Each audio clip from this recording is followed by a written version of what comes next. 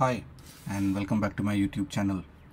In this video I'm going to be showing you how to calculate the World Health Organization's 5-item subjective well-being scale.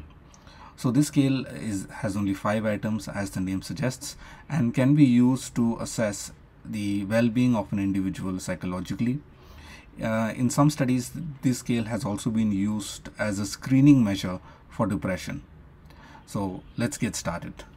So as the name suggests, this scale has 5 items. Okay, these are the 5 items. Let me just show you. Right. So item number 1 says I have felt cheerful, in good spirits, I have felt calm and relaxed, I have felt active and vigorous, I woke up feeling fresh and rested, my daily life has been filled with things that interest me. And these are rated on a 5-point Likert scale. All of the time, most of the time, more than half the time, less than half the time, some of the time, and at no time at all.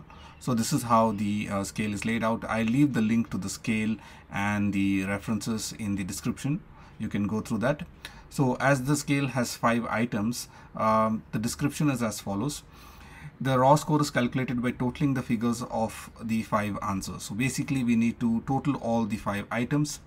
And the raw score of course ranges from 0 to 25, 0 representing worst and 25 representing the best score. This can also be represented in the form of a percentage when that score is multiplied by 4, right? So you get a score of 0 to 100, which is like a percentage score. Now coming back to our data file, you can see that we have the 5 items already entered here. WHO1 stands for the first item, 2, 3, 4, 5.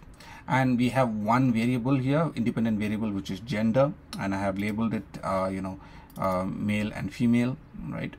Now the first goal is to total the score. So let's go ahead and do that.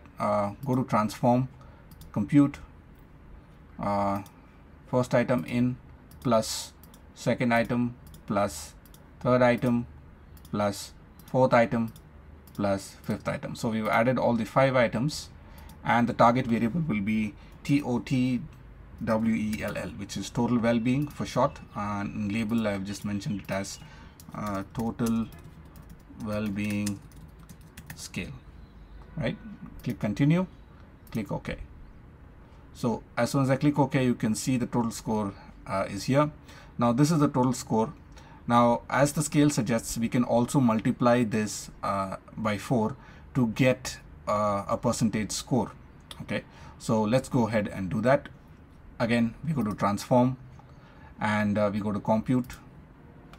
We click on reset because we want to do a new calculation. Put the total well-being scale here and then click on multiply and then 4.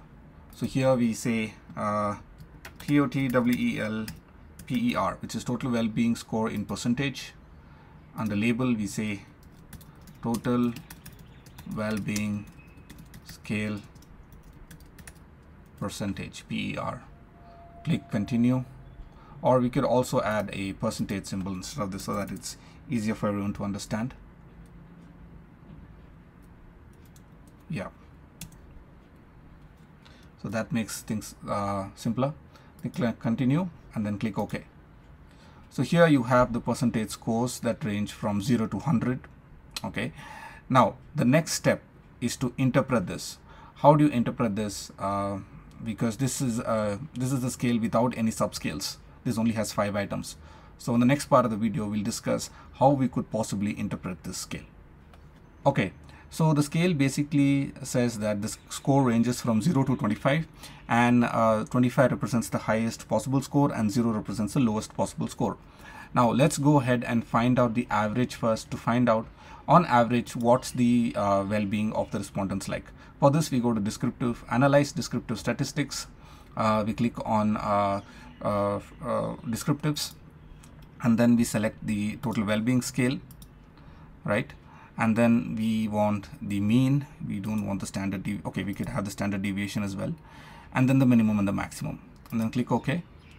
So here you can see the on average the average score of the respondents is 15.63, which is somewhat above average because the average is 12.5 and the minimum is 3 and the maximum is 25. So someone has a perfect well-being as well in this study. So this is how you interpret the average score. But then what if I want to categorize the respondents? I want to find out how many respondents have below average well-being and how many have an above average well-being. So for that, we need to categorize the responses. Again, we need to go to transform. We need to go to recode into different variables, and then click on reset in case there are any variables inside. Put in the total well-being scale here. I'm talking about the raw scale and not the percentage. So here we click on the total well-being, click on old and new values. So here we click on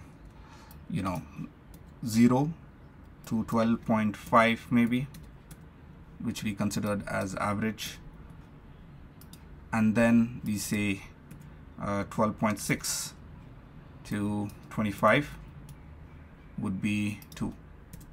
So we're basically categorizing the responses into 2, low and high. Then click on continue. Go back to roll screen. Here we type LVL, WEL, that's level of well-being,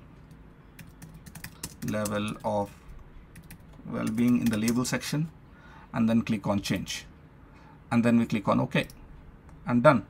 We have the level of well-being here as a new variable. We'll have to go to variable view and then name this, of course, or add the value labels. So just like we do it for gender, just double click here. 1 would be low and 2 would be high. So this is how I categorize the well-being scores of the respondents.